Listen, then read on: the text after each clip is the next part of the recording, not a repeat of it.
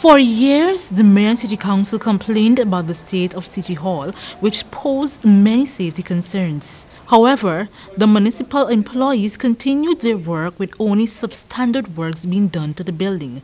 However, today was announced that the building is expected to receive restoration work funded by the European Union in collaboration with the National Trust of Guyana.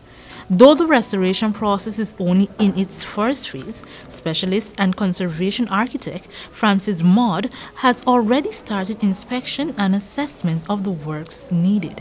In order again to find exactly what can be brought to the project by the existing people of Georgetown and of Guyana, and it's a lot. I know you can bring a lot to this project.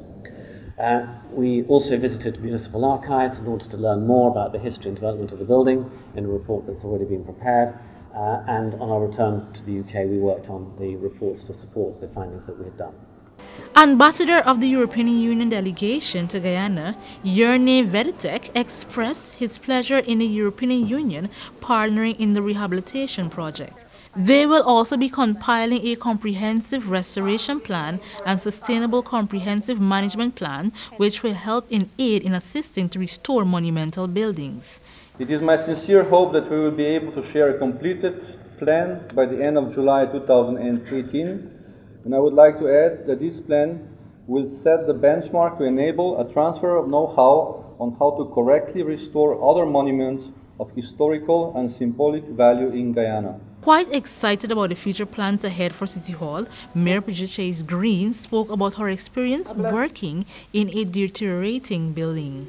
After many, many years of patience, and somebody spoke about the patience that we've been having at City Hall for this restoration, we have started this morning, and I'm happy, I'm excited. The 1st of July will mark 129 years for City Hall as a building.